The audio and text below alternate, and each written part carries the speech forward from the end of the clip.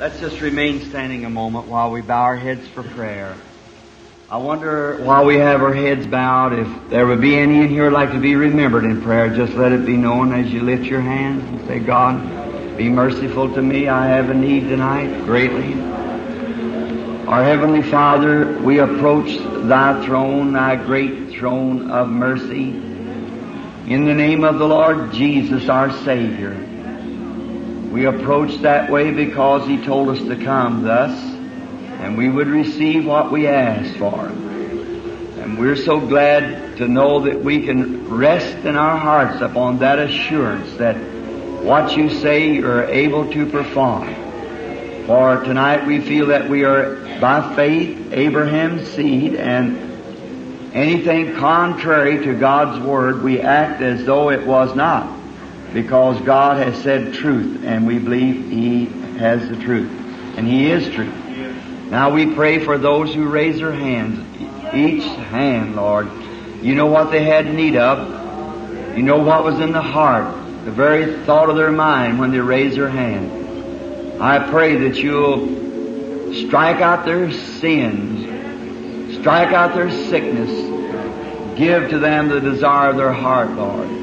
And may they live long, happy lives here, if possible, to see the coming of the Lord the second time. We pray that you'll bless the Word tonight as we fellowship around it, speaking tonight on that great, tremendous thing of right at our door, now going on in our cities and around the world. We pray that you'll give us of Thy Word, Thy unction, Lord, that we might know just how to speak as the oracles of God. We ask it in Jesus' name. Amen. You may be seated.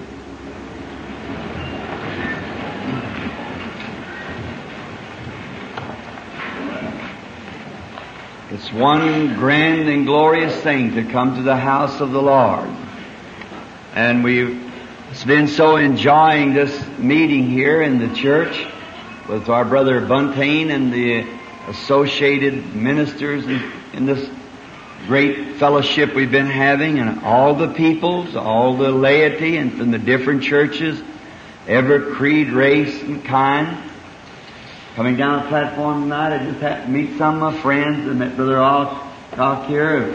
First time I'd seen him in years. I remember the first time when I was in Edmonton, Canada. I believe you were up there with us doing that meeting. A brother from Holland are over here. Nice to see him and the different ones along the way.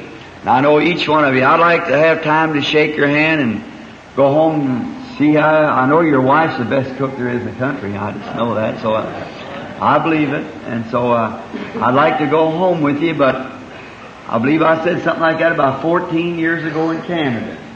But I'm expecting to do that one of these days over in the great millennium, where we can just have plenty of time, don't have to hurry up, kids ain't going to get hurt, there ain't nothing can harm anything. And I think about going down, I love mountains, and I think about doing a millennium. I'd just like to spend a few million years just roaming around with the mountains, just looking around. I like that. I think about running into a sister out there in the mountains. Maybe she's been there for a million years, walking along this high lady, well, you know, like with a puppy or something, but she'd be walking along with a big tiger or something. I'd say, how do you do, sister? Well, she'd say, you're Brother Branham. Yeah, how do you do? Sure glad to see you. How long would you think now, if you're counting time, that you'd be out here such thing as time? Oh, a few million years, that's all. Just tuck a little stroll. Oh, wouldn't that be wonderful? No. And it's not just some kind of a mystical dream, it's the truth. It's true. It's really true. We're going somewhere, be somebody when we get there. I like that. Now, last night we were in the book of Revelations, and speaking on the seal of God and the mark of the beast, and I put them both together. By the way, I had some scriptures wrote out, and I left them laying on the hotel table, and Billy went back after them. And I hurried out, I heard him blowing, calling me, and so I thought while he was gone down to get my scriptures, I'd like to kind of review a little from last night and also make some announcements. Now, I got 3 messages to preach tomorrow, and your smog really doesn't do my throat too good. It really gets bad. And tomorrow morning, I'm supposed to have the broadcast at the Full Gospel Businessmen's Breakfast at Clifton's Cafeteria. I believe it's on Broadway Street. There's 2 of them there. This is 7th and Broadway, where the usual breakfast is held. And I speak on the broadcast, and then immediately after the broadcast, I want to address the body of believers there. That's tomorrow morning. And then tomorrow night back here at the tabernacle, or the church rather. And tomorrow night I think we should have closing here in the church. It'd be nice if we had a prayer line tomorrow night. Do you think so? After the message, then have a prayer line. So send boys down tomorrow night at exactly 6 o'clock. So they won't interfere with the rest of the service, and give out the prayer cards, and we'll call the prayer line tomorrow night and pray for everyone there. Now, for the healing of their bodies. And then Sunday afternoon is at the Municipal Auditorium, the main auditorium. I think it's a great big place.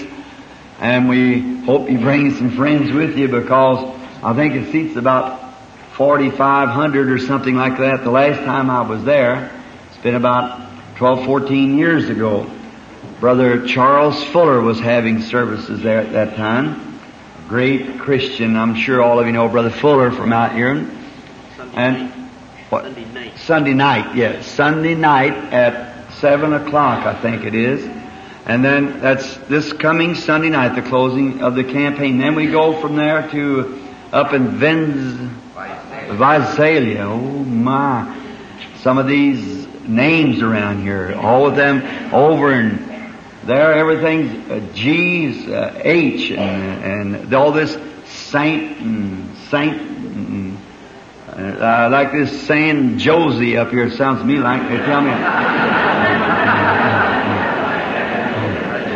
It's I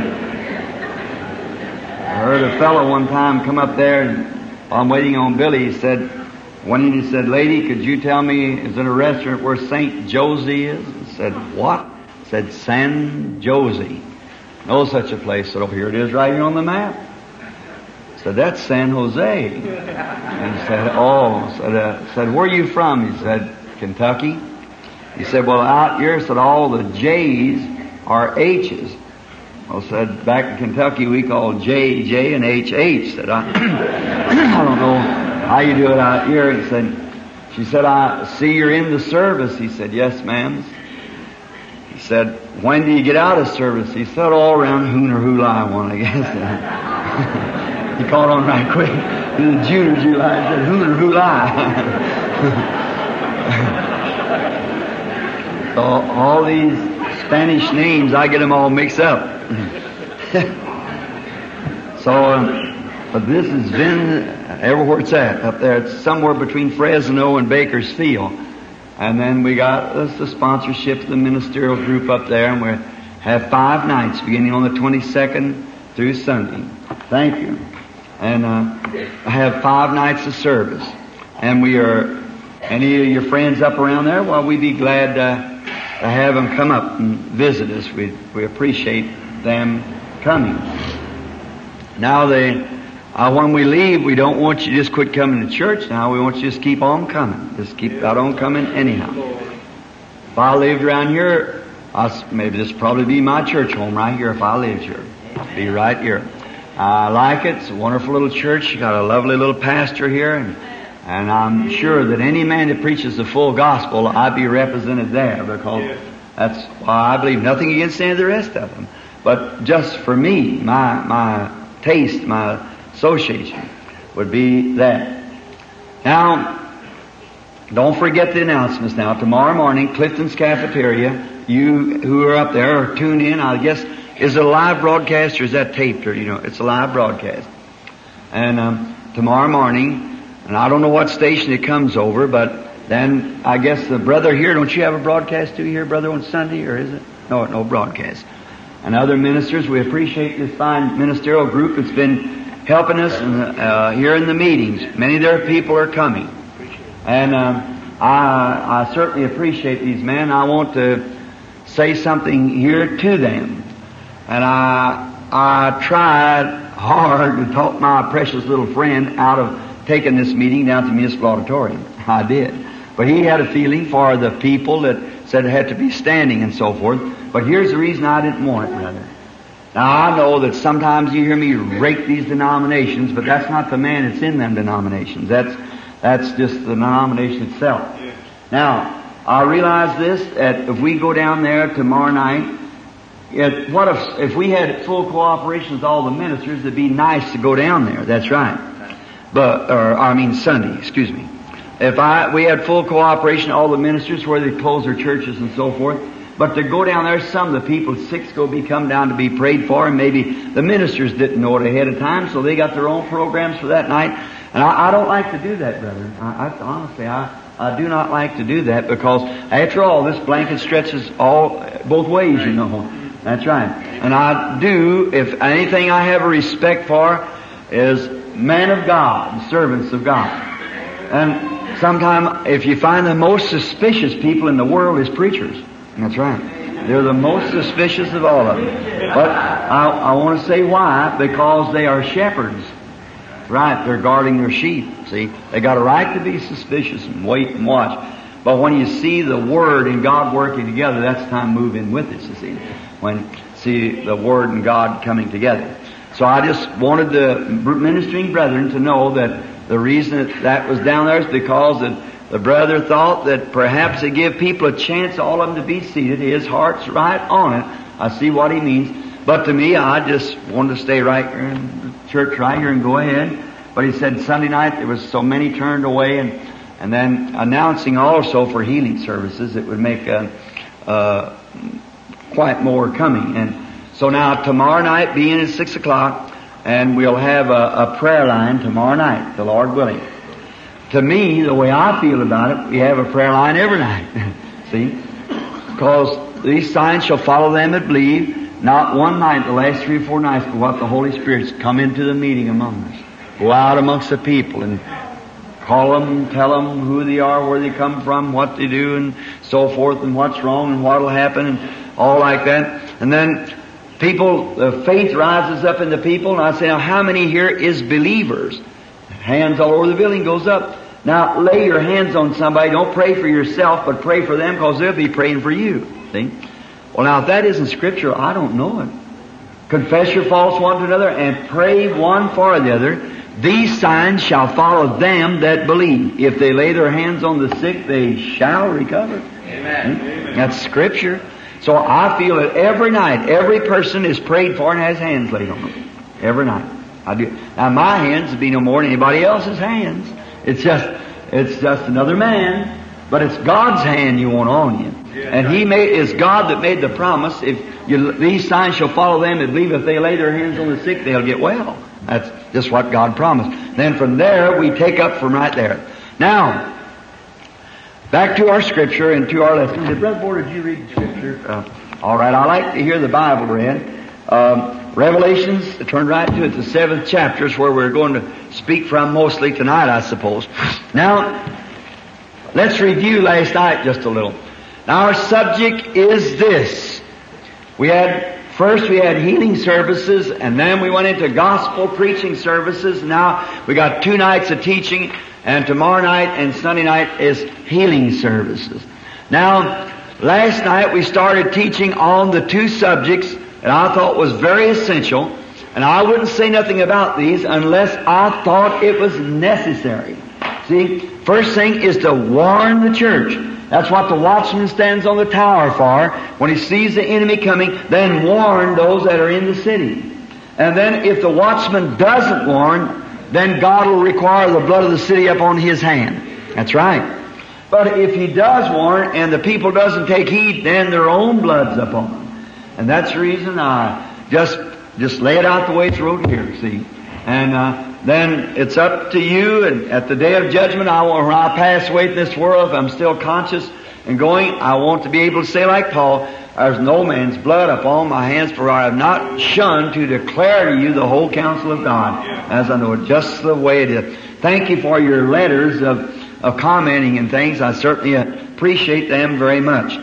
Now, the mark of the beast, the seal of God. Now, how many was here last night? Let's see. It was been in the class. Oh, about everybody, I suppose. All right. Now, therefore, to get a little background where we're going tonight with it. Now, I had to take both of the subjects and put them together because they run parallel one to the other. And we find out, I announced what I thought they were at the beginning, and now using this scripture to prove that I think that this is right. I think that the seal of God is the Holy Spirit. The Bible supports that. The mark of the beast is to reject the Holy Spirit. There's only two classes of people. And on the side of salvation and rejecting begin in Genesis, like everything else began. See, I got a note, they said, could you prove that the Assemblies of God started in Genesis? I don't know about the organization, but the Spirit that's in the Assemblies of God started in Genesis. That's exactly right. And all the other born-again churches started in Genesis, and all the supposed to be churches, just nominal churches, they started in Genesis. And they both was represented in the first two sons, both Cain and Abel. Cain received the mark of the beast and was sent away. We realize that the serpent, which was the one who had deceived his mother, was a beast and not a reptile. He's the most subtle of all the beasts of the field. And Genesis 4:15 rather, that God marked Cain, and as soon as Cain was marked, he went out of the presence of the Lord. Yes. Amen. Did you get it last night now? Did you read it? As soon as the mark came, he went out of the presence of the Lord and took him a wife from the land of Nod.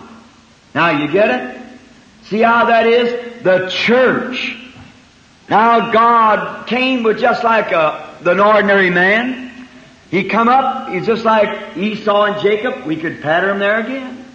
And all through the Bible we see that spirit moving up, coming up, and finally it's coming to a head right here. In this age that we're living in now, I believe. Now if you'll notice, Cain was a natural man of the world like Esau. And he was religiously inclined. So he knew there was a God. He believed it.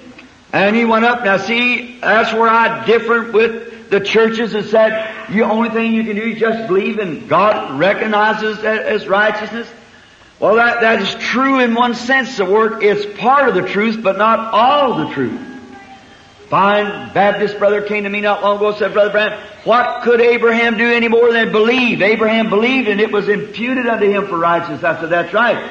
But God gave him a sign, the seal of circumcision, that he had recognized his belief. Now, the Holy Spirit is the seal of God. Now, if you say you believe and haven't received the Holy Ghost, then God's never recognized your faith yet. That's right. Because the seal is a recognition that God has completed and finished His work in you. That's right. That He recognized. Sure. Someone said, why do you make it so loose, Brother Branham? St. John 5:24. That's the beginning of the Spirit. That's right. I believe that a man, as soon as you believe on the Lord Jesus Christ, it's a portion of the Holy Spirit. When you're sanctified, another part of the Holy Spirit cleans you. Then you're filled with the Holy Ghost. Right. Now, but he that heareth my words and believeth on him that sent me has eternal life. There's only one type of it. That's God's life. Now we notice that Cain, he made an altar and he put sacrifice on it. He got down and confessed his faith in God and worshiped God. In other words, just like the religious man today, 99 out of 100 almost. They say, here it is. It's the best I can do, Cain said. This is, I built an altar. I belong here to church. I made a sacrifice. This is the best I can do. Take it or leave it. There it is. That's the attitude of people today. I go to church, I help them do everything. We build a nice building, we've done all this and we've done all of that, and everything I put into the widow's fund and I do all this. That is the best I can do, take it or leave it. But God will leave it. He left it there for Cain, He'll leave it there for you. There is a way that seemeth right unto a man, but the end thereof is the way of death. There's only one provided way for God. That's down the bloodstream to the Holy Spirit. Without that, you're done. You're finished. You'll never go in. Notice, except a man be born again, ye can in no wise enter into the kingdom. That's right. You must come, no matter how religious you are, what all you do, that has not one thing to do. That makes you a pretty good citizen, but not a citizen of that kingdom there, maybe of this kingdom here. But the kingdom of God is within you. You're born in the kingdom. Kingdom comes in. The kingdom of God is the Holy Spirit. You belong to that kingdom. That's the reason women don't bob their hair, don't wear shorts. That's the reason men don't smoke cigarettes and things like that. They're from above. Their spirit teaches them righteousness, holiness. They don't swear. They don't use bad language and things. Why? They're born from above. They are different. They're from citizens from above. And now, notice, but the world, they say, well, I belong to church, I belong to the assemblies, I belong to Foursquare. There it is, best I can do, take it or leave it. If you picked up a plate of soup and it had a spider in it, you wouldn't eat it, you'd sue the company, give it to you. That's right. That's right. You would do it. You wouldn't eat it for nothing, but just let any kind of an old dogma be passed down your neck and your soul. After all, that body's going to die anyhow. That's right. Here some time ago I was at a museum and they had the analysis of a man that weighed 50 pounds, 150 pounds rather. His body was worth 84 cents in chemicals. It had just about enough whitewash to sprinkle a hen's nest and so much calcium and everything. All the way up was worth 84 cents. There was two boys standing there. One said, Dylan said, John, we're not worth very much, are we? He said, that's right, I don't believe we are. 150 pounds, you're worth 84 cents. You're not very much to begin with, are you? But you sure take care of that 84 cents. Yeah. You'll put a $500 mink coat on it and turn your nose up. If it rains, you drown you. You sure take care of that 84 cents. Yes, sir. But you got a soul in there that's worth 10,000 worlds, and let the devil cram anything down and call it righteousness and religion. Instead of taking God's right way about it. Right. Your soul's worth 10,000 worlds. Your body's only worth 84 cents. You drag it around, sure take care of it. Always shave it up and fix it up right. But, dress it up with that soul. You sure won't dress that. Just let anything drag through it it wants to. Give you a spider and that, you'd sue the restaurant to give it to you. But church can tell you, shake hands with the pastor, say you believe in God, worship, and that's all you have to do. If that's right, then Cain was right. But remember, God said to Cain, worship like your brother, and you'll do well. But he didn't want to do it. That's the way it is today. They don't want to worship God in spirit and in truth. They just want to go to church and worship the way the church says worship. Worship what God said worship. Jesus said, God is a spirit, and they that worship Him must worship Him in spirit and in truth. That's right. Put them together. The Word and the Spirit together. If the Spirit is in the Word will manifest itself. That's exactly the reason you see discernment and healings and things like that. It's the Word made manifest. Jesus said, go into all the world and preach the gospel. He never said, go into all the world and build churches or do so and so. Then things are all right. But didn't say go into all the world and teach the gospel. He said preach the gospel. In other words, to preach the gospel would be to demonstrate the power of the Holy Spirit. Paul said the gospel come not in word only, but through power. Manifestations of the Holy Spirit. It has to be the very next word said, and these signs shall follow them that believe. Yes, amen. Right? It has to make the word manifest. And if the Spirit is in the Word, the true Spirit of God in the Word, if ye abide in me and my word in you, ask what you will, and it'll be done. This comes right straight back to Scripture. You can't get out of the Scriptures. It brings itself right back and balances itself up each time. But Cain, he wanted something beautiful. Now, last night I was saying, remember, beauty. That's what the attraction of the eye. The Catholic Church learned that long ago, that through the eye is the gate to the soul, to make beauty and so forth, and people fall for that. Hollywood learned it long time ago. The devil knew it before any of you did. That's exactly right. That's the techniques he worked on. The same thing. Set himself a more beautiful kingdom. It's always been beautiful. Even the devil, after the curse come up on him, he become a serpent. He's still a beautiful creature. Look how graceful he can move and how beautiful his colors. Even his curse never took the beauty from him. Do you think Judas Iscariot was an old drunk with a collar up and hair combed sideways, and he was a slicker boy? Yes, sir. Devil's too smart for that. When I went to Pig Alley, Brother Moore and I lost some French, we thought we'd see just those old prostitutes of Pig Alley, just something drug out. Satan's too smart for that. The most beautiful women you ever seen. See? He's smart. Sin is enticing. Sin is beautiful, but it's death. That's right. Don't look at beauty, look at truth. Not beauty. That's what's the matter at the church today. It's jumping for beauty and dying. That's right, because it gets death.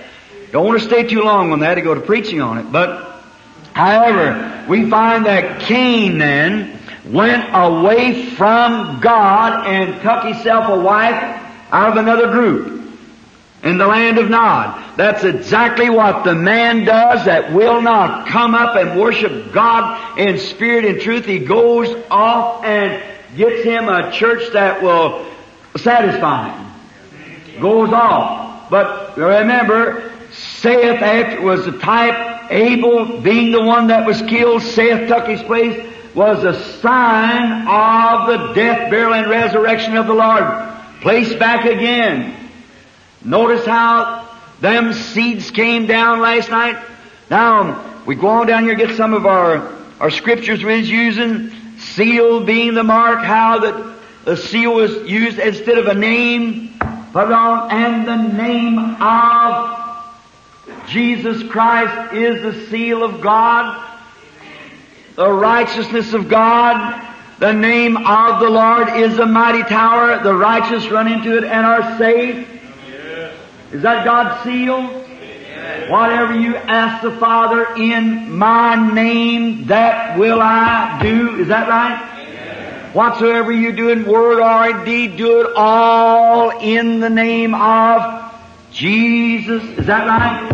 Everything you do, and Peter said on the day of Pentecost, repent and be baptized in the name of Jesus Christ for the remission of your sins, and you shall receive the gift of the Holy Ghost. Seal of God. God's mark, seal, identification is the name of the Lord Jesus.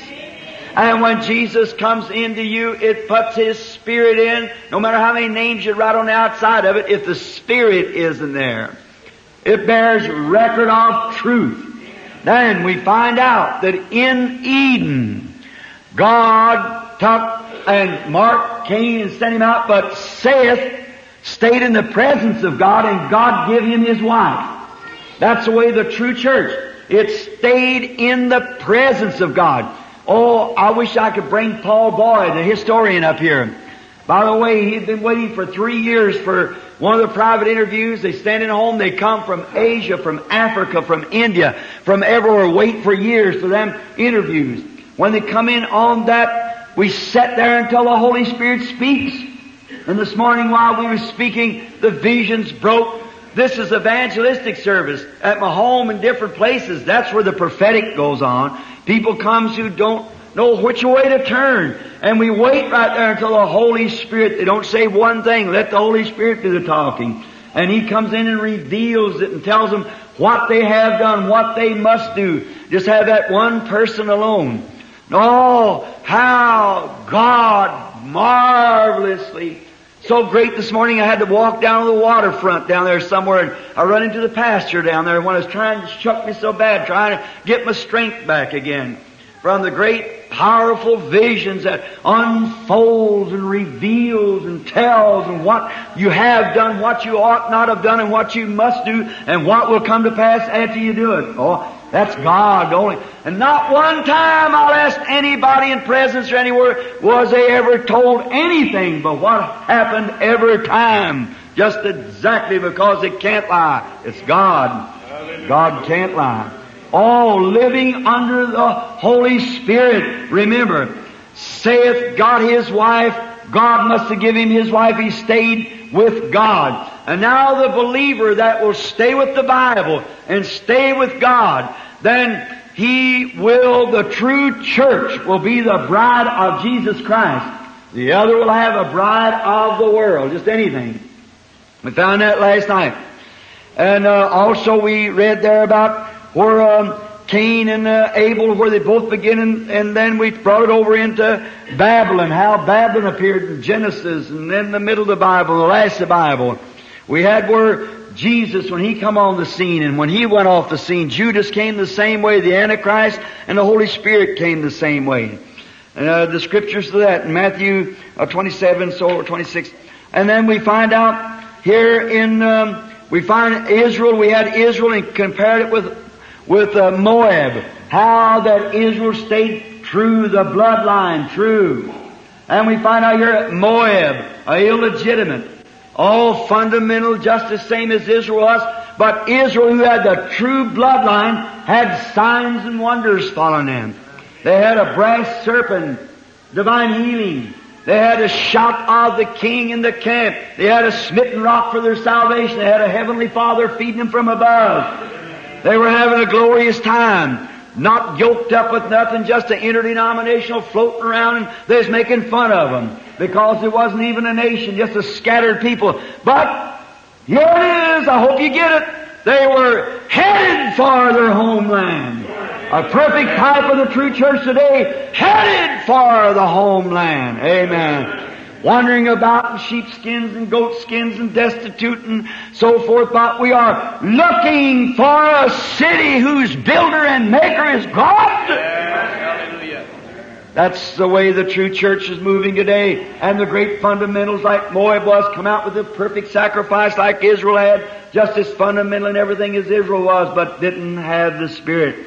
We go on over to Esau and Jacob. God said that the foreknowledge, that the predestination of God might, not that God wanted to condemn Esau, but knowing what he was, if God's God, he knowed everything. He knowed every flea that ever been on the earth. He knowed every gnat would ever be on the earth before the earth was ever created. He knowed how many times he'd bat his eyes and how much tallow he'd make if he's rendered out. He's infinite. Yes. Who can say what infinite is?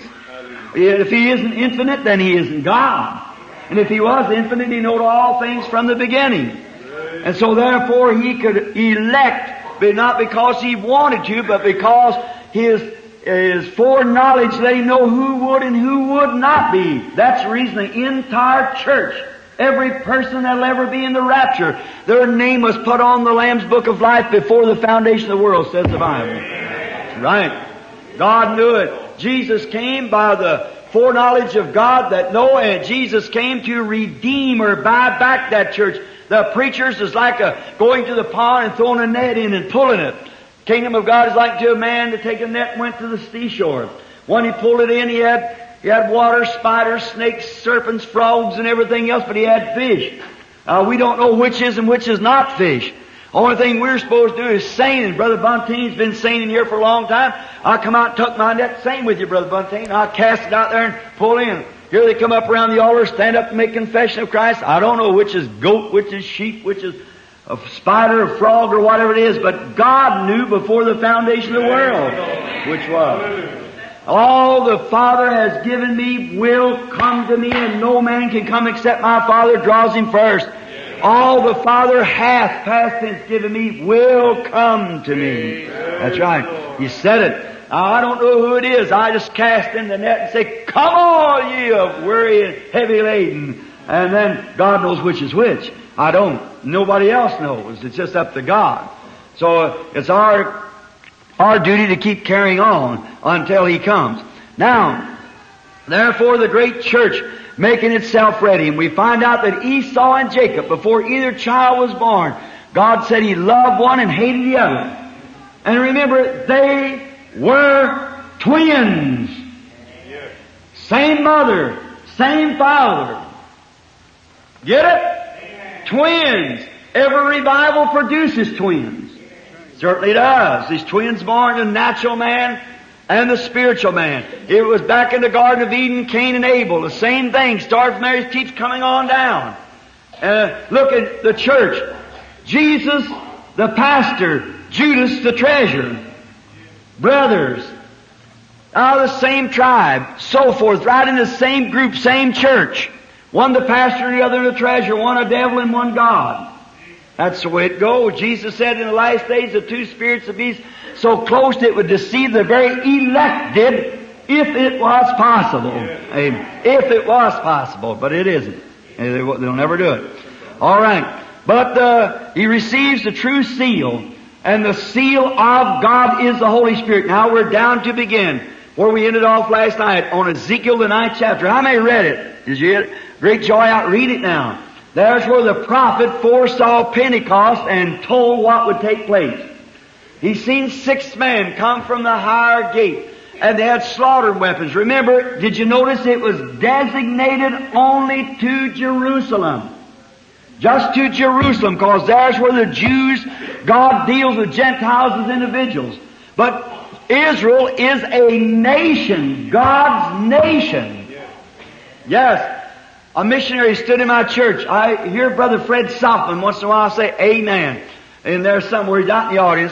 Anyhow, some of the brethren from out the tabernacle, a Jewish brother, been trying to get into Israel all along, trying to do something for the Jews to say he wanted to win them to the Lord. And he come to tabernacle the other morning, he raised up, when the anointing was on, he said, Brother Branham, I'd like to ask you a question. How will I ever get into Jerusalem? I've tried every way. I said, I wouldn't know what to tell you about. That time the Holy Spirit moved and said, it's not so, because Israel will be born in one day. All of it. Oh, we're near. Oh, we're going to get to that in a few minutes now, the Lord willing. And we find out that before the slaughter went forth, listen now, don't miss it. Before the slaughter went forth, he seen a man come forth dressed in white. What does white represent? Righteousness of saints. Now, had a rider's inkhorn at his side. He went through the city first of Jerusalem and set a seal upon those who sighed and cried for the abominations that was did in the city. Is that right, you Bible reader? And then when the slaughter went forth, it said, don't spare old, young, children, babies, whatever it is, utterly destroy everything that doesn't have this mark. See? There was nothing left. They either received the seal or they did not have the seal. That's the reason in this day that we're coming right to it in a minute here in the New Testament, that the seal of God is the Holy Ghost, and outside of that is for the slaughter. Pardon me, be lost. Now, we've talked last night, Josephus' writings and so forth, as I referred to, and many of the other ancient historians. Josephus probably wrote of the very days and lived near the time that Jesus of Nazareth walked on the earth. Now, and he spoke of it, that those people that he referred to them, I believe, as cannibals, that was eating the body of Jesus of Nazareth. Of course, it was communion they were taking. He didn't know. He's just unconverted mind. He's just a historian. But they slipped away from Jerusalem when they seen that thing begin to come to pass, and got away and went up into Judea and went all away from it. But the Jews, the great organizations, all swung together and come back and said, we'll go into the house of the Lord. Jehovah's our protection. And we've lived in this. God built this house. Jehovah did this. And Solomon dedicated the temple. This is a very holy place. But they rejected the Messiah. When he came to them just exactly the way the prophecy said he would come. And done the very things that the Bible said he would do. But he didn't come according to their theology. I hope that don't hurt, but I hope it anchors deep. And they come. He showed his Messiah sign. Just exactly the way the Bible said he would do. How many believes that? Sure he did. What was the Messiah sign? He was a God prophet. See? And when they did it, what did they call that Messiah sign? Can somebody tell me? What did they call it? Beelzebub, a devil, a fortune teller. Because he could perceive their thoughts, know what they were thinking, telling them of these things, And the true Jews, what did they say it was? That's the Son of Messiah. Oh, Nathanael said, truly thou art the Son of God. Truly you're the King of Israel. Said, because I told you, I saw you before you come to the meeting, then you believe it, you'll be able to see greater things than this thing. See, you must believe first. Believe it, and then you'll see greater things. Now, we notice what's taking place, but the upright, the big churches, the organizations, the Pharisees, the Sadducees and Herodians, and all those, they said, he's Beelzebub. They had to answer something. They had to tell their congregation, so he said he's of the devil. Now bear that in mind, and they were religious man, holy man, godly man. As far as the world was concerned, one sin against them, they'd be stoned. Scholars, graduated, seminary students, in a line of clergymen, and were condemned, and Jesus said, you are of your father the devil. Then don't you condemn the Holy Ghost when He calls you out what you are. Blind leading the blind, will they all fall in the ditch? Certainly. Watch the Scriptures, watch the promise, know the hour that's approaching. Those disciples filled with the Holy Ghost, marked with that sign in their forehead there, that seal of God, they began to watch, and when they seen what Jesus said coming to pass, they got out of there. And let me tell you, you better get out too, brother. Wait till we get through in a few minutes. Find out how close we are. Oh, Jesus said that same thing would be taking place just before His coming again. As it was in the days of Sodom, so shall it be in the coming of the Son of Man. Promised it, sworn by it, God did, and so forth, so it has to be here. Now, I want you to really just take off the raincoat from around your heart. Take down the umbrella. Just set your Methodist umbrella over in a corner, your Baptist over in a corner, and your Pentecostal over in a corner, and let's look at God's Word. You set them all over there now, and let's look at it, see? The Bible predicted it by Ezekiel the prophet, and the Holy Spirit come and done just exactly like it said, and even little babies, the Bible, the historian said, now remember, the Bible said, don't spare nothing, little or young or old or all. All that hasn't got this seal of God would be marked otherwise. And look who was marked out of it. Lifelong men who gave their lives for the clergy. Priest and renowned man. Great priests and scholars. Now how many knows that's true? Well, sure it's true. Just as holy, just as sweet, perhaps fine people, citizens of the country. But that's no excuse.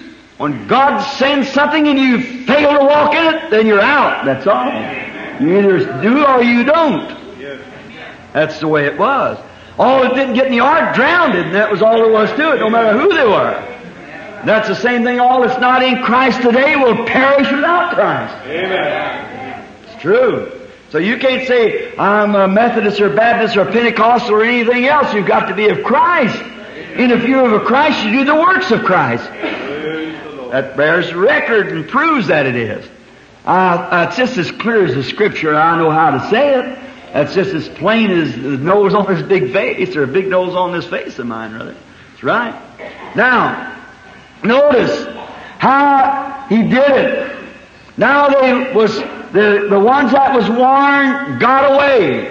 And all the rest of them went in the city, and the historian says that they eat all the grass off the tree. Titus surrounded it, the city of Jerusalem it was designated. Now our time is designated to all the world. But this was to the city of Jerusalem, to the Jews only. And Titus, when he came in, he surrounded the city, kept them in there 2 or 3 years. And when he did, they eat the grass off the tree, the bark off of the trees, the grass off the ground, and even borrow one another's children and eat it. Mothers borrow their babies and eat it. Wow, mad. Then finally, when he broke in, he slaughtered and killed until the blood run out the gates of the city. A great God who's full of love. He is full of love. In order to be love, He has to have judgment, to be just. So He is a merciful God tonight. But my friend, when you stand before Him at judgment on that dark, cloudy day, He'll be a God full of anger. The Bible said so in His wrath. I was down on the front and I was cutting had a cutter down there of stone from Colorado. He had some stone. And he was cutting a little stone I wanted to take to my little girl for a little thing to go on her neck, a little cross. And so he said, "You show me where to cut it." And it was all clear, and then it looked like kind of ragged, like clouds hanging down. And I put that at the top of the cross. And the lady said, "Why would you do that? Won't you cut the pretty clear part out here?" I said, "The cross is not pretty. It's an emblem of suffering and shame." She said, "Well, why that?" I said, "That's the clouds of God's wrath. God poured His wrath out upon Christ who took my place at Calvary. He died under the judgments and wrath of God. God poured out His fierce judgment upon Him. And He took my place." I said, "I was a sinner, and He took my place." And I noticed tears coming up in the woman's eyes. I said, "We are sinful, and we had no hope. But God know that we had to stand these judgments, and Jesus took them for us, and them clouds hanging over the cross was God's wrath pouring out upon Him. And He bore the wrath of God in His own body that we might be free." Oh, what a story. What a truth. God's wrath. Now you see how it was represented in Ezekiel, the 9th chapter of Jerusalem. Now we come to Revelations. And now I'd like you that's got your pencils to write this down. I'd like for you to write down Revelations 14:6-12. That's the three angels after the seven last angels. There were three special angels come forth. Did you notice that? And now I want you to notice them three last angels. The first angel, that's Revelations 14:6-12. The first angel had sounded the trumpet of the gospel and had the everlasting gospel preached to all the world. The second angel kind of preached a holiness gospel. See? Because he said that the church had committed fornications. And the third angel rolled out to escape the mark of the beast. Watch. The first angel after the Reformation, Luther, preached the gospel. Second angel, Wesley, sanctification, the fornication is straightened up for the church. But the third message, the Pentecostal message, should be the true messenger, warning them to escape the mark of the beast, saying, "Whosoever receives the mark of the beast, same will drink the wrath of God poured out without mixture into the cup of indignation be poured out upon the people." That's the very message today. The third angel, the third message, the last message, the Lutheran message of justification, the Wesley message of sanctification, and the Pentecostal message of the seal of God. Escape the mark of the beast. Come out of them big walls of Babylon. Be sealed into the kingdom of God. Notice the very next verse, the 12th, 13th verse. "Blessed are the dead that die in the Lord." What's the next? Armageddon. Church is gone then at the third angel's message. We preached another day in the church of them angels and given the seven last angels the angel's message. And this special anointing come of those three ages, those three last angels. Notice now in Revelation 7, John packed away in the Spirit into glory, and he saw this coming. He said, "I saw four angels standing on the four corners of the earth, holding the four winds." Now listen close, keep your scriptures ready to be written. Holding the four winds, that the winds should not blow upon the earth until they had sealed the servants of our God in their forehead. Now compare that with Ezekiel 9. See him come forth with slaughtering weapons and hold until the rider went forth and sealed. Notice, now in here, "And I saw another angel ascending from the east, having the seal of the living God, coming from the east. And he was to seal the servants of our God in their forehead." Now we know that the church is never called servants. The church is sons and daughters. Israel is God's servant. Abraham was His servant. Israel is God's servant, but the church is called His sons and His daughters. Did you notice? Hold the four winds how long? Until we have sealed the servants, Israel, of our God in their forehead. Oh, let me go drop back on a little history before we go any farther. Watch what's taking place. Now, the servants of our God, Israel was scattered one time into Babylon, or down into the Babylon. Then when they were brought back, that's the second time. First time was in Egypt. And then Babylon. Then scattered by the Roman Empire.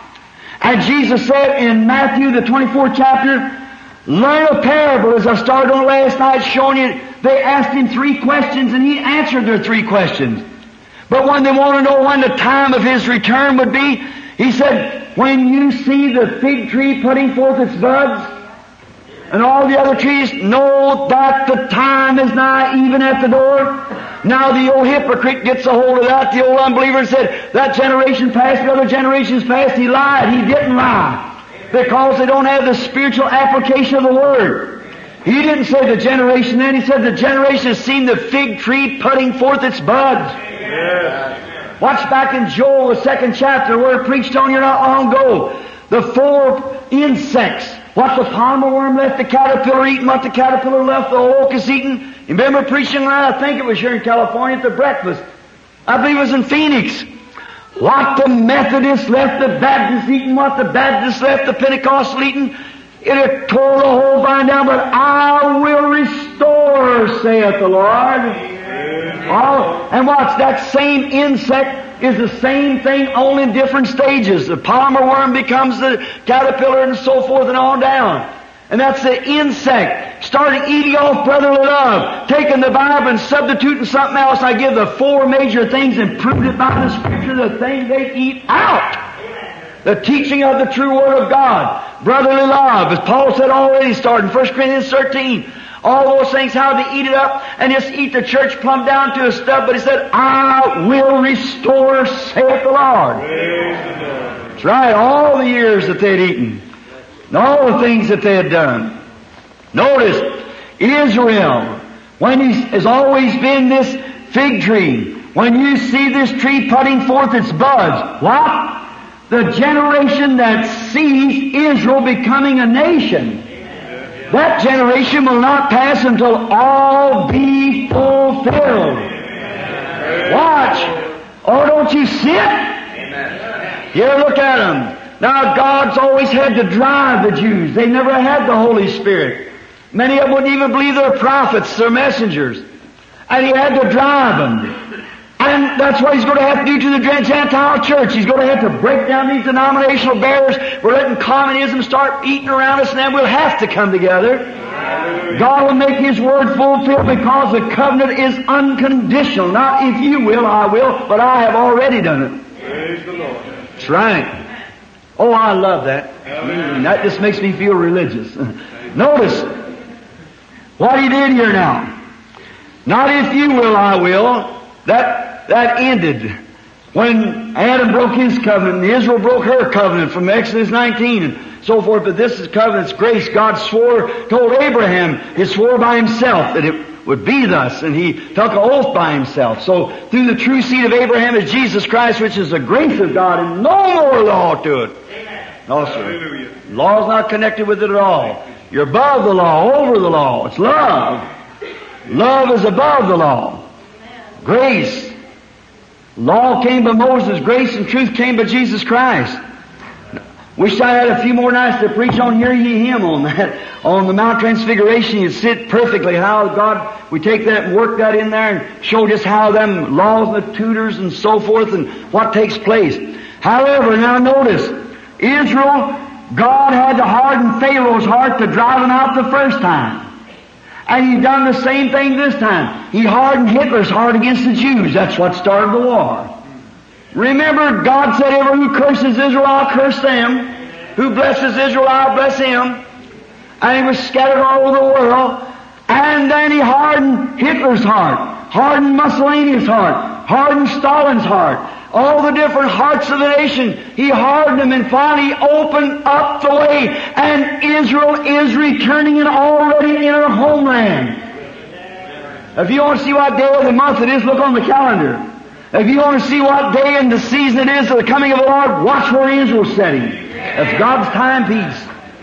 There she is sitting in her homeland, the oldest flag in the world, the 6-point Star of David.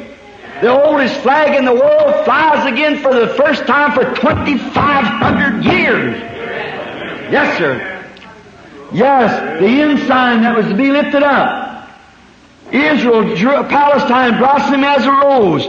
You read in the magazines and watch how they come back. Way down to Iran and so forth. The Look magazine packed articles, how they went out there with them Jews. They wouldn't get on that airplane. That old rabbi went out there and said, our prophet told us, Isaiah, hundreds of years ago, thousands of years ago, that when we come back to the homeland, we come back on the wings of an eagle. There it sits. Amen. They got right on their way they went. When Brother Argenbright, one of our brethren here, one of them went ahead and he come out the West Coast this time. He was there taking the pictures. Other pictures. Got one 3 minutes to midnight. And science says that's what it is, 3 minutes to midnight. And we look over there and see all them Jews placed in their homeland. Louis Petrus, how many ever heard of him? The Stockholm Church in Sweden. Wonderful brother. He said to me, Brother Branham, the Jews has always believed their prophets. He said, if you just go down to Israel. I said, fine, that looks good to me. He said, look, I sent around a million of these testaments to read from the back to the front, and they read them New Testaments. They asked these Jews, they said, what are you coming home for? Bring your papa and mama, them blind and sick and pack them in. Come to the homeland to die? Said, we come to see the Messiah. Amen. Brother, don't worry, Gentile, your day is just about over. Let me warn you in the name of the Lord, the Gentile door is closing just as certain as I'm staying here. Jesus said the Mohammedans there would tread down the walls of Jerusalem until the Gentile dispensation be finished and fulfilled. There she is, Israel in her homeland, a nation with her own army and her own money. Amen. She's a full nation now. The fig tree's putting forth its buds and already budded out. Amen.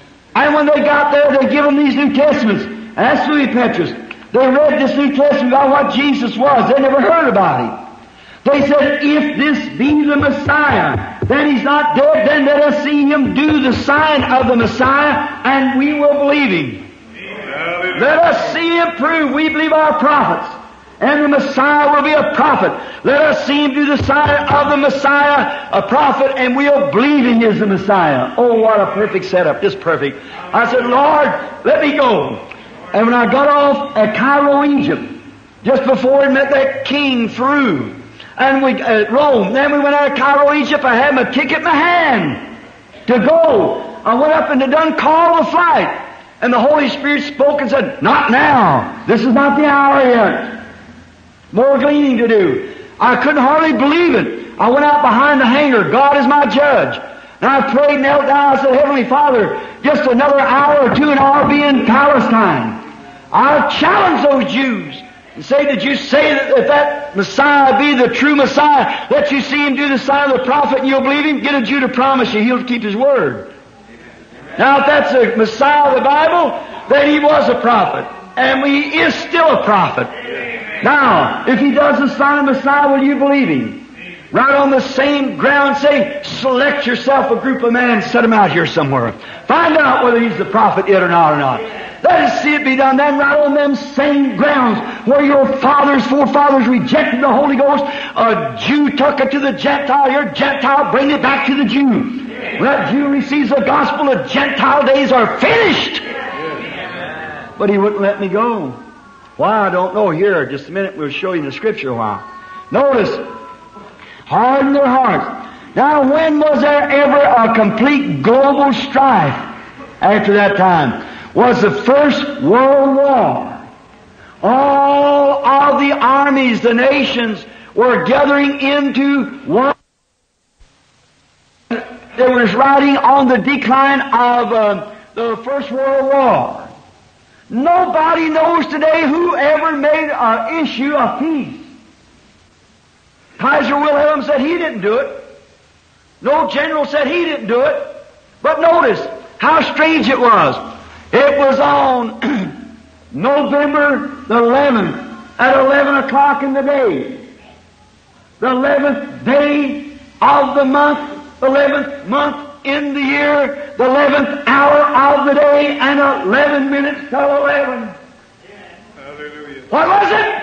Hold! Stop mysteriously. What did it? God's issue went forth to hold it. Hold the four winds. Winds means war and strife, we know. Until we have got Israel back in Palestine again. Hold the four winds and stop right there on the 11th hour, because remember Jesus speaking of the 11th hour people? And the one that come in on the 11th hour, what did he say? Oh, don't be dumb, be spiritual. Look, how did he say? The 11th hour people got the same wage the one did that come in the first hour. Amen. Then the baptism of the Holy Ghost has to go right back and seal the Jew like the first one was sealed. That 11th hour people. Hallelujah. Hold the four winds. Don't let the world be destroyed until we seal the servants of our God in their forehead. That's been right 50 years ago when the Holy Ghost come from the east, fell upon the people, and the Pentecostal and Azusa streets and so forth started. Now, what is going to happen? They have to hold it. Don't destroy the whole earth, because they couldn't have done it then anyhow. But now they've got the regular bomb that'll destroy the whole earth. That's right. Hold it until what? Until we have sealed in the foreheads the servants of our God. Oh, there you are. There you are. Seal the servants of our God in their forehead. And he goes ahead here and said, I heard the number of them was sealed was 144,000. Give 12,000 of each tribe. Oh my, don't you see what I mean? The Scripture perfectly putting it. Now remember, all without that perished. Now, First World War, Second World War, and now we're ready for the Third World War. Brewing everywhere. What is it? Israel's in her homeland waiting for her Messiah. The Gentile church, the Pentecostal age, Luther, Wesley, and now the Pentecostal age has got lukewarm and spewed Jesus out, and he's spewing them out. Right, the Pentecostal age. But just at the end, before the world is to be destroyed, Jesus said, as it was in the days of Sodom, so shall it be in the coming of the Son of Man. Amen. That the Gentile church would receive the same power, the same angel, the same witness. Yes. Amen. Surely you can see that. It's just as plain could be. A child could see it. See? There you are. We're at the end time. Everything declares it. Anywhere you want to go in the Bible. You're laying right here, look at here. The world's nervous. What's the matter? Everything. The nations are shaking. Nations are shaking. Israel awakening. The signs that the Bible foretold. Gentile days numbered, with horrors encumbered. Return, O dispersed to your own. That's right. The day of redemption is near. Man's hearts are failing for fear. That's right, isn't it? Be filled with the Spirit, your lamps trimmed and clear. Look up, your redemption is near. False prophets are lying, God's truth they're denying, that Jesus the Christ is our God. Oh, what's the matter with this world? Oh, wake you people and turn to God. What's the matter with you? Can't you see the great shaking of God? His angel coming down, moving, doing the same signs and wonders, just exactly what He said He would do. Nightly, right before you. What's they look like? They ought to know about Washington, D.C. He did not go to Ephesus. He came to His own. This angel did not go down in Sodom. It did not go with the rest of the modern Billy Graham and them. They went out there and tried to call him out. But this angel stayed with the elected church. Abraham, the father out. Amen. Glory. How wonderful. What is the seal of God? What is the seal of God? Ephesians 4:30. grieve not the Holy Spirit of God, whereby ye are sealed until the day that the church is redeemed up into glory. Now again, you'll put another scripture. Ephesians 1:13, Paul speaking. Galatians 1:8 said, if an angel from heaven come preach anything else, let him be accursed. Yes. After you believe, ye were sealed with the Holy Ghost of promise. After you believe, you, now Baptist brother, Presbyterian, let me ask you something. You say you received the Holy Ghost when you believe? Paul said, after ye believed, you were sealed with the Holy Ghost afterwards. Acts 19, Paul met some Baptists, Apollos, a converted lawyer, one of John's disciples, up there preaching the gospel, having great joy, and shouting and praising God. Still they didn't have the Holy Ghost. Paul come over and stayed all night with Aquila and Priscilla. Had been in jail for preaching the gospel and casting the devil out of a girl. And then he come on over to where they were at. And they took him up because they were tent makers, he abode with them, and they went up to where Apollos was having his meeting. After the service was over, Paul said to them, have ye received the Holy Ghost since ye believed? Some man said today it's not that way in the original. I defy that. Go get the emphatic diagnose and see if it don't say the same thing. Have you received the Holy Ghost since ye believed? Right here it said, after you did believe, then you were sealed with the Holy Ghost of promise. Don't take that lukewarm bride out there. Come on in here. Come into stirring. Get on the beam of Christ. The Holy Spirit here from heaven. Have you received the Holy Ghost since you've been? Said, we not know where there be any Holy Ghost. Said, how was you baptized? Said unto John, we've been baptized, so that won't work no more.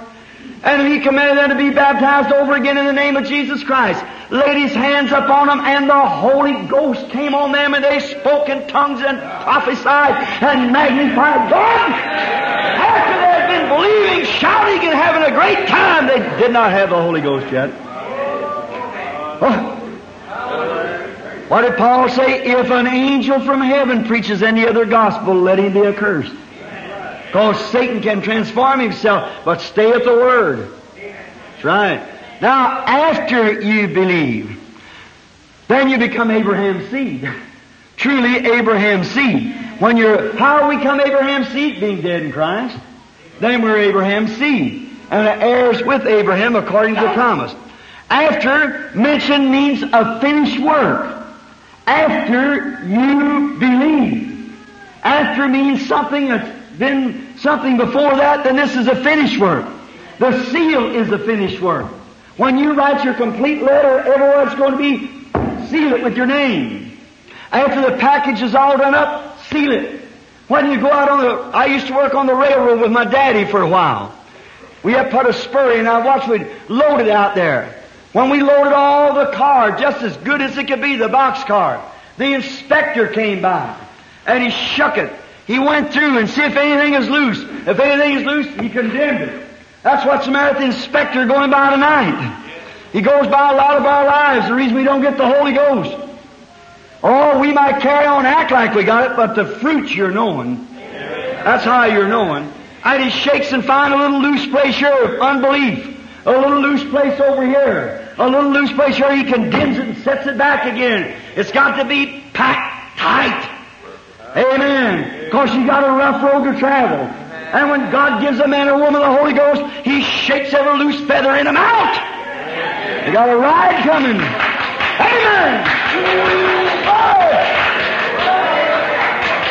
See if she's packed up right. What did He do? Justification, He called her. Sanctification, He cleansed her. The Holy Ghost, He sealed her. Packed in tight. Then they close the door. Then what's the last thing? Puts a seal on that railroad car to its destination.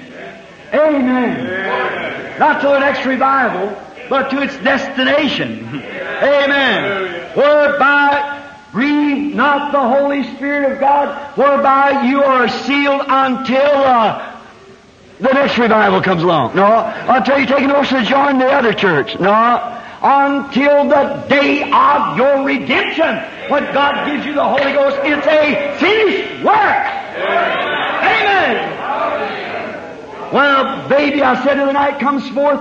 What's the first thing in natural life? Water breaks. It's the natural birth. What's the next? Blood comes. What's the next? Life comes. The same elements come out of Christ as what we go through to get back into His body. What was the first thing come? The Spirit side. Water came forth. Blood came forth. Into thy hands I command my Spirit. 1 John 5:7, if you want to put it down, said there are three that bear record in heaven. The Father, the Word, which is the Son, and the Holy Ghost. These three are one. But there's three that bear record on earth, the water, the blood, and Spirit. They're not one, but they agree in one. You can't have the Father without having the Son. You can't have the Son without having the Holy Ghost. But you can be justified without being sanctified. You can be sanctified without having the Holy Ghost.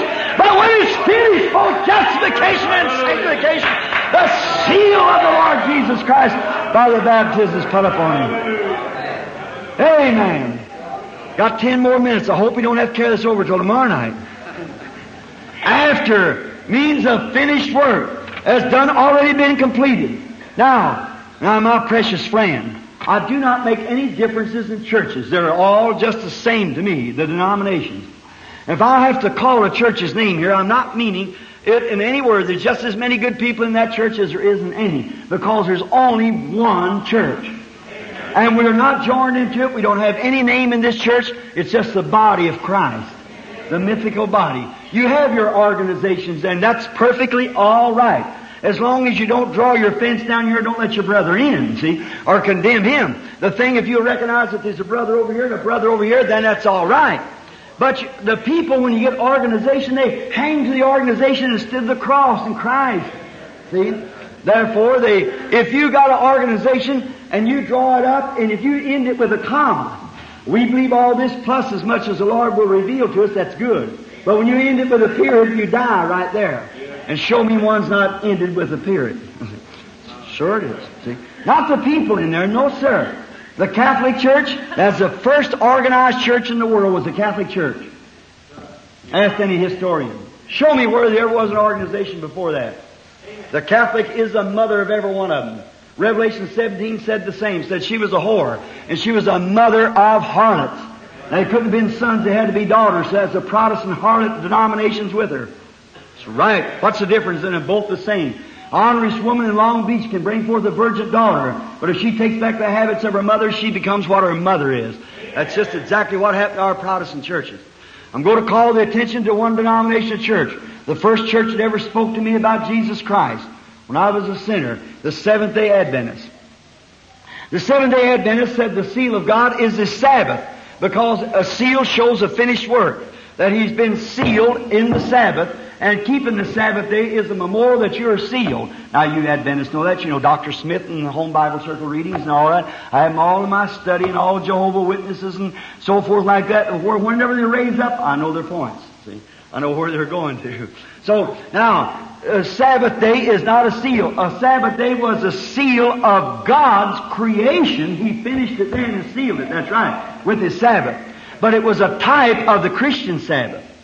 Now, after He had finished His creation, He gave them the Sabbath as a seal. That's exactly right, that He had finished His creation. Then when He finished His plan of salvation, He had another seal. Amen. All right. Hallelujah. Now, my Adventist brother, I want to ask you something. That's exactly right. The Sabbath, that's kind of a strange word. The Sabbath really is a Hebrew word which means R-E-S-T, rest. It's a rest day, Sabbath day. You quit working and so forth. God finished His work and never did come back anymore. Hebrews 4 speaks of it there. For God did rest on the Sabbath day, and He said in a certain place another time, and David, today after so long a time when you hear His voice, harden not your heart. Then if Jesus would have given them another Sabbath, He'd have afterwards spoke of it. But there remaineth a Sabbath keeping to the people of God, for we which have entered into His rest have ceased from our works like God did from His. When do we enter into His rest? Now, you with the pencils. Turn with me to Isaiah 28, 8 to 12. Here's where you get it. Precept must be upon precept, line upon line, here a little and there a little. Hold fast to that which is good, for with stammering lips and with other tongues will I speak to this people, and this is the Sabbath. This is the rest that I said would come. And for all this they would not walk away wagging their heads and so forth. He said that the seal of the finish of salvation, Luther justification, Wesley sanctification. But when the Sabbath come, the real rest day, it would be when stammering lips and other tongues will I speak to this people, and this is the finished work. Hallelujah! This is the seal. This is the Sabbath. Don't you see? It's the Holy Ghost, brother. That's when you enter into the finished work. If you've just been justified, that's all right. That's good. If you've been sanctified, that's good. But when you receive the Holy Ghost, it's a finished work, and God has completed His plan of salvation and sealed it with the baptism of the Holy Ghost. Amen. Oh my! How many believes it? The Holy Ghost in every place in the Bible is a finished work. And God completed His work. He called His disciples by justification. He sanctified them, and John 17:17 gave them power against unclean spirits. They went out and cast out devils and come back rejoicing. He said, don't rejoice because you cast out devils and they're subject to you, but rejoice that your name's written in heaven. I want to ask you something now, my brother. If your name's written in heaven, does that still do it? No, sir. No, indeed. Judas is right with them. Judas was just as big a duck in the puddle as the rest of them was. He come right along through justification, went out through sanctification, prayed for the sick, had great results, but when it come to Pentecost, he showed his colors. And that's just exactly what the denominational churches has done today. They've come through justification, sanctification, but when it comes to the baptism of the Holy Ghost, a bunch of tongues and signs and wonders and angels appearing and so forth, they don't want nothing to do with it. So they're so close together to deceive the very elected if possible. Hey! You're going to call me a holy roller anyhow. I guess I am. I've never rolled yet, but if you'd ever tell me, I'd come right down through there rolling just as hard as I could. I'd rather roll in than not get in at all. So all right. Notice, brother, it is the truth.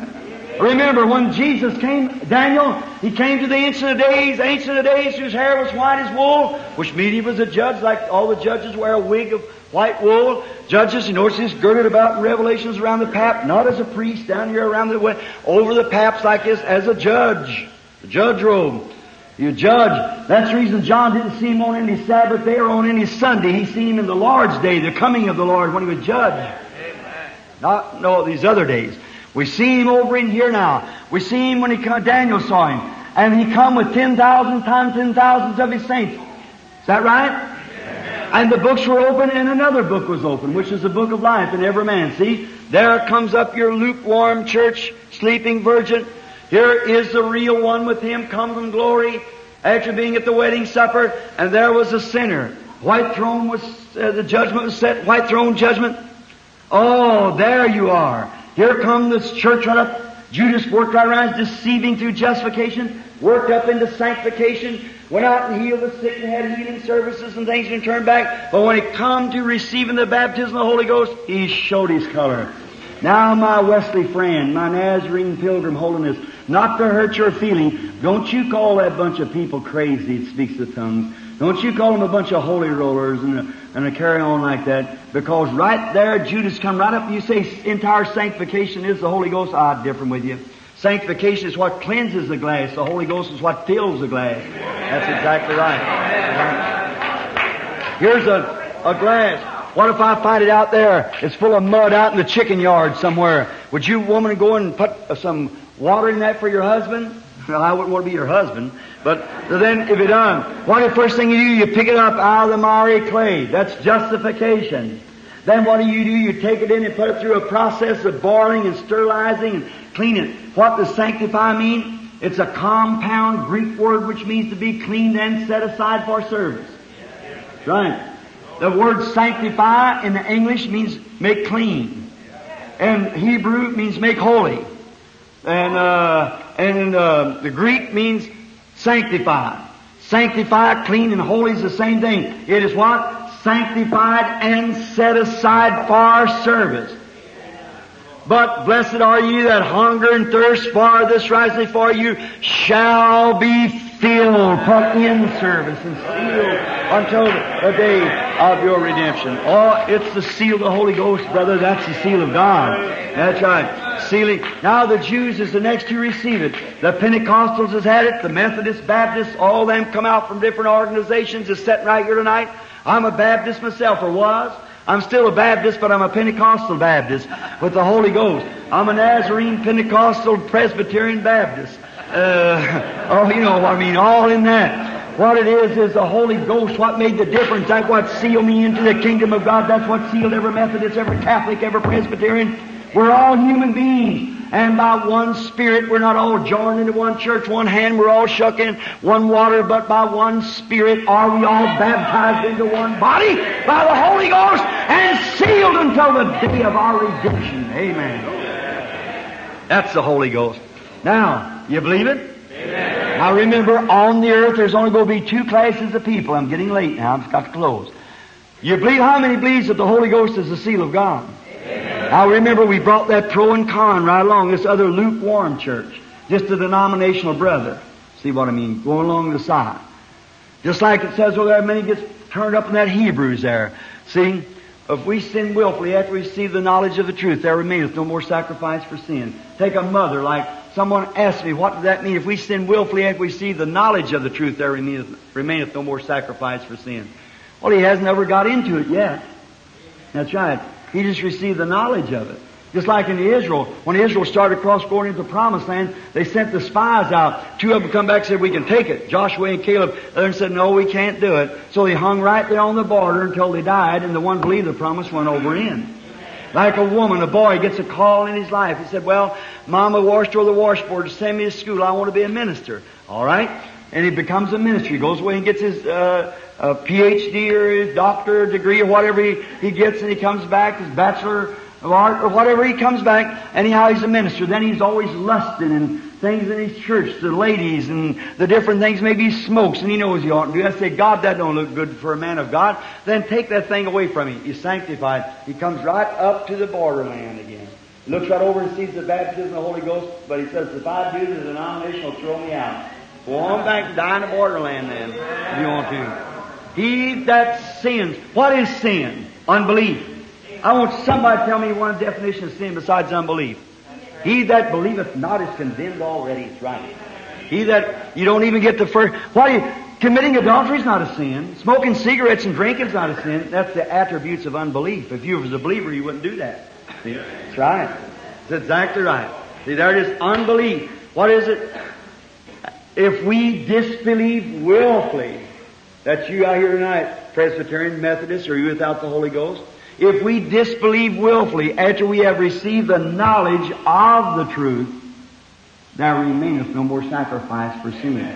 You turn your back on God, what do you do then? Seal yourself away and take the mark of the beast and go off like Cain did. From the presence of God. That's shaking, isn't it? Come right up to the borderline and then don't believe it. You believe it, but you're scared to take it. He that sins willfully, disbelieves willfully, after he's received the knowledge of the truth. Quote that with me. He that sins willfully, after he has received the knowledge of the truth, there remaineth no more sacrifice for sin, but a fearful looking for the fiery judgment, and I will repay, saith the Lord. And it's a fearful thing to fall into the hands of the living God. After it's brought right up to you and showed you that is the seal of God, and just because of prestige, you'd have to give up something or quit your denomination or something to receive it, and then walk away from it. You know what you do? You seal yourself out of the kingdom. Mark of the beast. When God told Cain, said, just go over and worship like your brother. Bring a lamb. Come down here and worship like your brother. Said, you'll do all right. Do as your brother does, you'll be all right. But he wouldn't do it. Said, this is the best I can offer you. Take it or leave it. And he was marked and went out of the presence of God. Now, this may hurt, but brother, when I get there on that great stormy morning, fire falling everywhere, people screaming and crying, and I hear the old lifeboat blow, I want to be sure my ticket's right, brother. Like the old colored man said, Lord, I talked with you a long time ago. I don't want no trouble at the river. That's right. I want no trouble at the river. No, sir, you better fix it up now. Now, after this night, it's on your hands. He that will disbelieve it willfully, after he has received the knowledge of the truth, seeing the angel of the Lord come in, proving everything at the last day, seeing the everlasting gospel be preached by Luther, seeing sanctification being preached by John Wesley, and now the gospel in here, warning against marking, don't turn away, come up close to Christ. You say, now, Brother Branham, that's the mark? Yeah. Let me give you a little scripture here just for a minute. I want you to turn with me to Exodus, or you don't have to, just mark it down. Exodus 21:6. If a slave had been sold out, and there come the year of Jubilee. The year of Jubilee, the Jubilee priest sounded the trumpet. How many knows that? The trumpet was the trumpet, and he sounded it, and when he did, every slave could go free back to his home. He was out in the field chopping with a hoe, and somebody over here whipped you with a whip, and you hear, what was that? What was that? Gospel trumpet sounding. The good news. Throw that hoe down and turn right around and say, you have no more rule over me. Praise God. Going home to my wife and kids. I was sold over here in slavery. But you hear that trumpet sounding? That means that I'm a Hebrew. I have a right. I'm a birthrighted man. I have a right. I can go free without anybody's money. Not if you do this or you do that. See, the whole thing was grace. Amen. Not if you will, but if you'll hear the trumpet. The Jubilee year. The Lord preached the acceptable year. The Jubilee year. How we could, but I'm watching that clock go on in that. But if you hear the trumpet, see, hearing, faith cometh by what? Hearing. Not just listening to your ear, but if you hear, that means you understand it, you accept it. I hear you, I believe it. See? It's hearing. Stephen said, you stiff-necked, uncircumcised in the heart and the ears. See? Uncircumcised. They could hear it with the ears, but uncircumcised, they couldn't believe it. See? Uncircumcised in the heart and the ears, understand it. Oh, it's all a mystery to me, like Cain. Take it or leave it. I'll join church. That's as good as I can do. All right, Cain. You'll mark with the beast and go right on off in your denomination. But you can come to Christ and be sealed by the Holy Ghost. You can take your choice. Now watch. You hear the gospel trumpet. What is the gospel trumpet? The good news. The Holy Ghost is here. How do you know it is? Watch it work. See what it does. Amen. It's the good news. Amen. Now, what if this man said, chop and said, well, I don't believe I want to go. To turn it down, what did they do? They took, his master then had to take him down to the Methodist, Baptist, Pentecostal, or Presbyterian church and take him up to the wall and stick his ear up against the wall and take a awl and bore a hole in his ear and marked him. And never was he free no more. And if you hear the truth and turn away from it, then your ears stopped and you'll never hear it no more. You'll go out of the presence of God. Said, my mother was Presbyterian. I'm just as good as the rest of them. Your mother lived in all the light she had, but that ain't you. That's right. Caiaphas lived in all the light he knew, but Jesus was on earth at that time. All them Orthodox believers, they had their great organizations, denominations and everything. They walked in all the light they had, but the light was right before them, but they were stiff-necks, uncircumcised in the heart and ears, didn't want to do it. And then God sealed them and they doomed them right there in Jerusalem and died. Went to hell. Right. Take your choice. Believe on the Lord Jesus Christ and be filled with the Holy Ghost. Be filled with the Spirit. Your lamps trimmed and clear. It shall be light in the evening time. That's right. The evening lights are shining. Why don't you receive it? Why don't you come to it? Don't be sealed away. Don't sit dead. Believe on the Lord Jesus Christ and be sealed into the kingdom. What is the mark of the beast? To reject the Holy Ghost. See, the borderline. See, after he's once come to the knowledge of the truth, For it is impossible for those which are once enlightened, see, coming up to the knowledge of the truth, and seeing if they see the truth and see the knowledge of it, and see it's here, see it working, see it's right, and have a knowledge of the truth, and then turn away. Again, there remaineth no more sacrifice for sin. Just like Cain at the beginning, so will it be at the end. That's Hebrews the 10th chapter. And will be marked away from the presence of God and be a Baptist, Presbyterian, or a Pentecostal by denomination only the rest of their days. They'll serve their denomination instead of serving Christ. Serve their creed. Be a Catholic, be a Methodist, be a Protestant, or whatever you might be. But if you're Christ, you're sealed with the Holy Ghost. If you're not, you'll be marked one of these days, and just you'll cater to your organization. That's all you'll ever know. And be condemned at the end. Our Heavenly Father, the hours are getting dark. Time is at hand. Nations are breaking. Israel's awakening. Every sign that the Bible foretold is coming to pass. You promised all these things, and you said it would happen. We know that it is true. I pray, Father, that you'll be merciful today and will save the lost. Granted, and may they be sealed with the Holy Ghost and not turn the Savior from them. Granted in Jesus' name. Amen.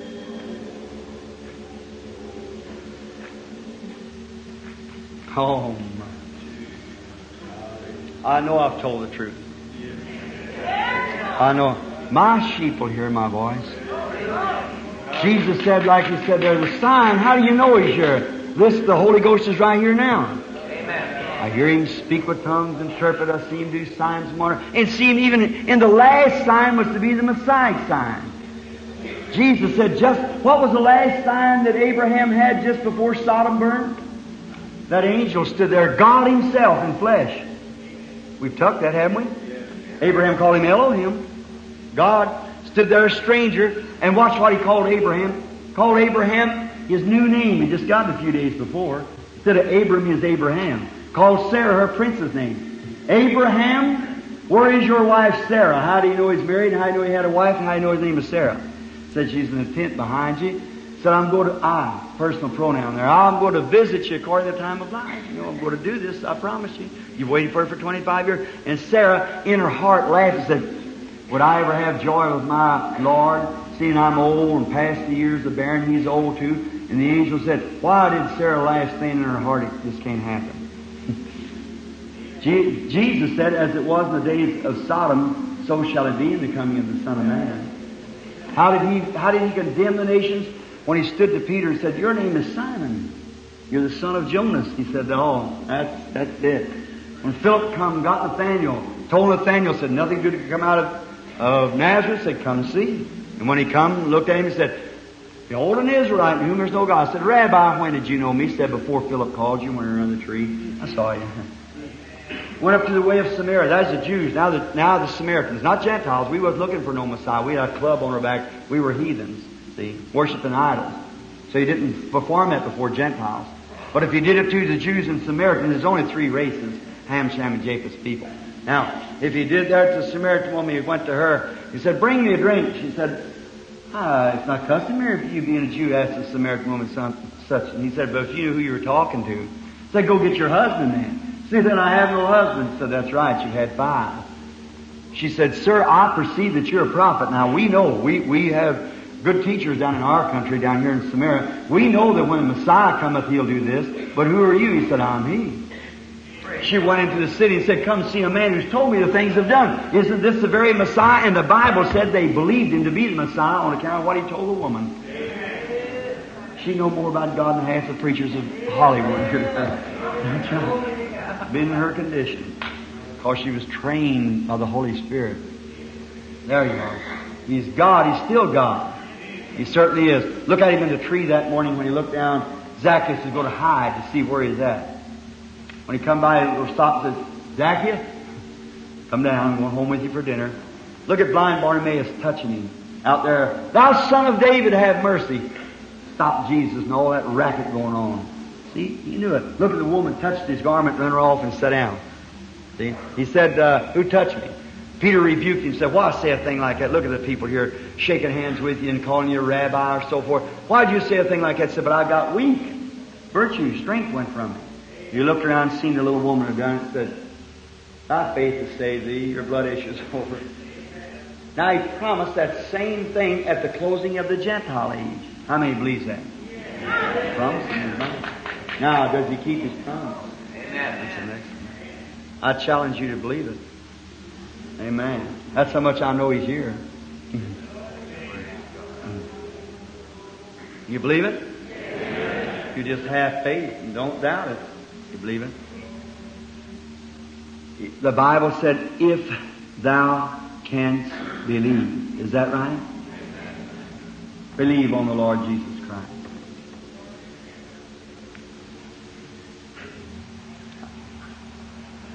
That woman sitting right there is praying for her daughter. Got it inwardly bleeding. You believe with all your heart? All right. You can have what you ask for then. Amen. I don't know the person, never seen him in my life. You believe with all your heart? Right back, way back there. Don't you see that light? Standing right there. It's over a colored woman sitting in this end row back there. She's got on a bluish dress with a red kind of a white collar. She's praying for a brother-in-law that's got cancer. That's thus saith the Lord. Stand up back there, woman, ever who I call. That is true, isn't it? Go as you have believed, so be it. I never seen a woman in my life. I hold my hands. I never seen her. You believe he's here? What'd she do? She touched something. I'll turn my back. Say you're looking at him. Psychology. Listen, believe. Let the Lord God show Himself God. Now I see a man standing before me. I'll just speak and whoever it is. The man's suffering with a heart trouble. He's wearing a dark suit and some kind of a little colonel tie like. He's a small man. Is he on his feet yet? His name is Coates.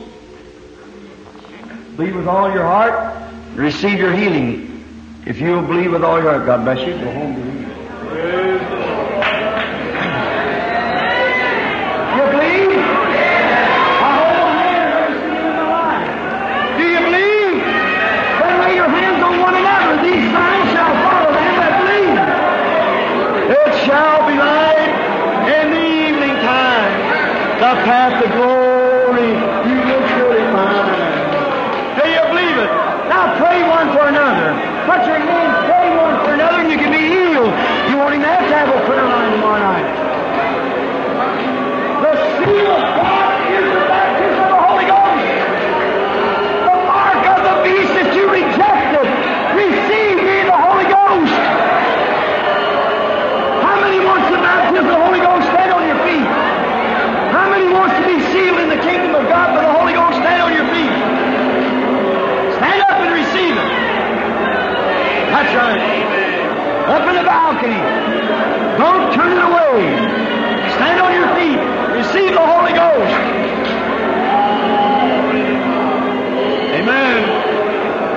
Stand up and believe it.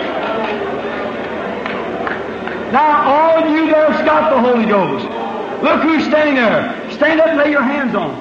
Stand up and lay your hands on them as seeking the Holy Ghost. Let the ministers stretch out their hands up this way. And they sang by Peter and John. And he laid his hands upon them.